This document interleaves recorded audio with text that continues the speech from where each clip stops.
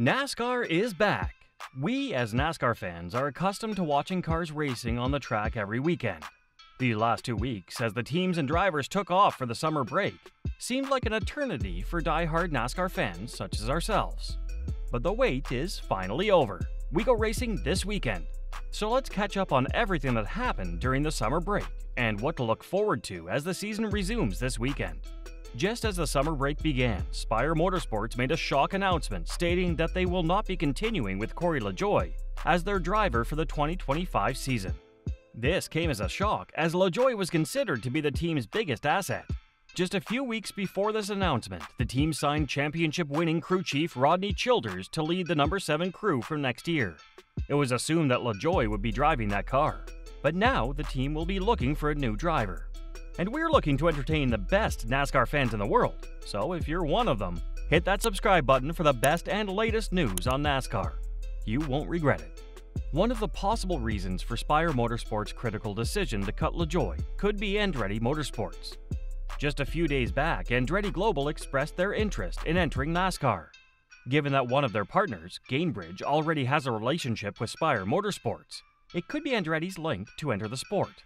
Andretti entering NASCAR could open the door for a giant manufacturer to enter as well. Andretti has a rather successful relationship with Honda in the IndyCar series. If Andretti is entering NASCAR, they could compel Honda to do so as well as a fourth manufacturer in the series. Honda has already expressed interest in entering the sport last year, so this is a strong possibility. Throughout the year, there was no shortage of drama coming from the SHR garages. Earlier this year, the team announced that they would no longer continue in this sport after the current season. And then Gene Haas announced that he alone would continue with the name Haas Factory Team from next year. The team will run 2 cars in the Cup Series and 2 teams in the Xfinity Series. During the summer break, Rodney Childers spoke about how Tony Stewart completely upset the SHR employees with their announcement. Initially, the employees would have been angry with both owners, but given that Gene Haas is retaining one charter, they were more angry with Tony Stewart. It felt as though Stewart was abandoning his employees, leaving them jobless for the upcoming season. HFT has already named Cole Custer to pilot the HFT car in the Cup Series. However, the team are yet to name the crew chief. Ideally, they would have liked to retain Rodney Childers, but he has already signed a contract with Spire Motorsports. It's likely that Haas will look to retain one of their other existing crew chiefs or promote from within their team, although the former is more likely to happen. Coming to their HFT teams, the team's new president, Joe Custer, decided that he wants to give Hailie Deegan another chance in the NASCAR Xfinity Series, as they will be running with 2 teams. Here's what Custer had to say. "We believe there's more in her, and we want to be a part of that." Joe Custer said Saturday in response to a question from NBC Sports about Deegan being a candidate for a Haas Factory team ride. But that's for future conversations. Hailie Deegan drove this year in the Xfinity Series for AM Racing, which has a technical partnership with SHR. She was let go just days before the Chicago street race, as AM Racing did not feel that Deegan was good enough. However, the majority of fans and experts within the NASCAR community feel that AM Racing and Ford were not able to give Deegan the right tools to become successful in motorsport. HFT, on the other hand, still believes in her and is willing to give her another chance in the Xfinity Series. However, Deegan has also been linked with a Roger Large team in the Indy NXT Series. The week after she got fired from AM Racing, she was spotted in Iowa for the Indy car race.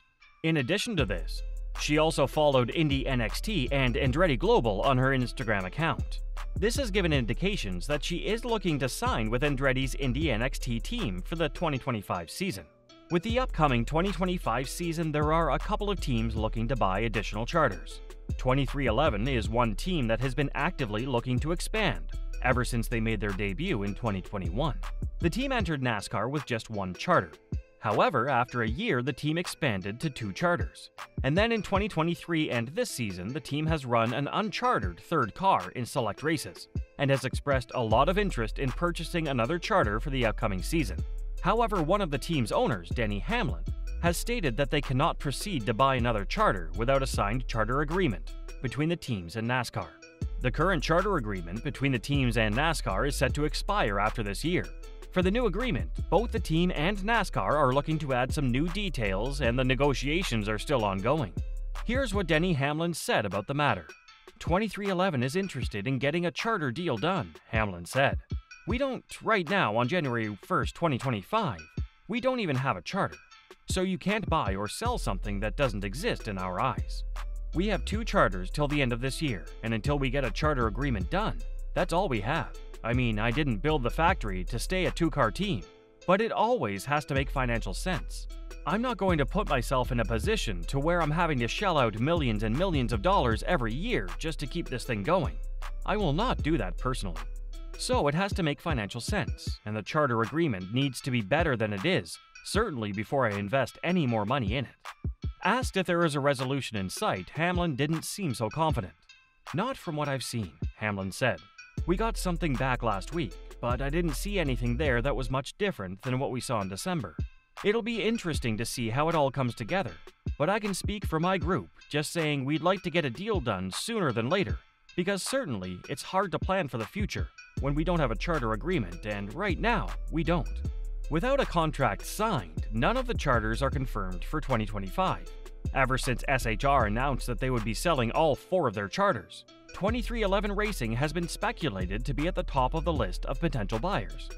However, they cannot purchase a charter without understanding how they can profit from it. With the current contract that has been proposed by NASCAR, teams will find it hard to sustain in the sport. There are only 4 more races left in this regular season, and the battle for the regular season championship is at its peak. At the moment, Kyle Larson is leading the points table with 749 points. However, this does not guarantee him the regular season championship, as Chase Elliott is second with 739 points, Tyler Reddick with 734 points, and Denny Hamlin with 706 points.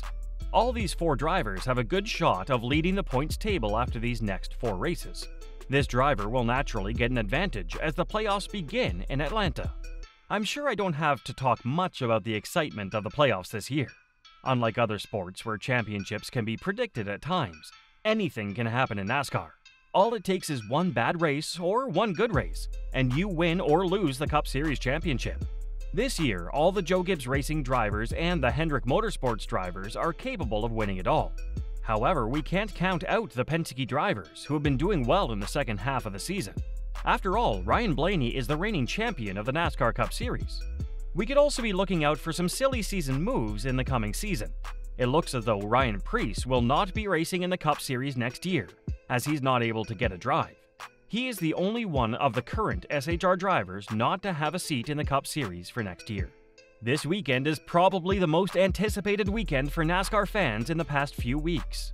This weekend we head to the good city of Richmond for an exciting race. Who's your favorite to win the race in Richmond? Post your thoughts in the comment section below.